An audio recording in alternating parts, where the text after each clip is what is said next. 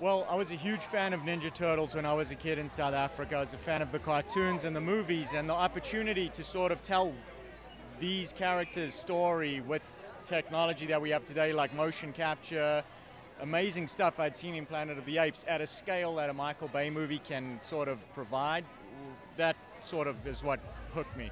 And when you're adapting such an iconic franchise, do you look into the comic books, TV shows, take everything into account? Everything. We had Kevin Eastman in our office, camped out every day. We'd run everything by him. Kevin, of course, created the Ninja Turtles.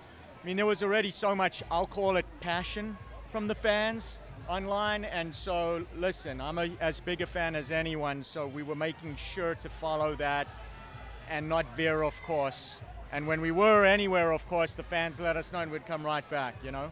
And with the franchise being so long running, all the fans are a variety of ages. Yeah. How do you kind of cater your movie to all sorts of people? I sort of just focused on what I loved the most, which were the cartoons and the movies, and then that sort of fun, charming tone I thought was the most important thing. And then I loved the original comic books dark sort of slant, so visually I was inspired by that stuff from a visual standpoint.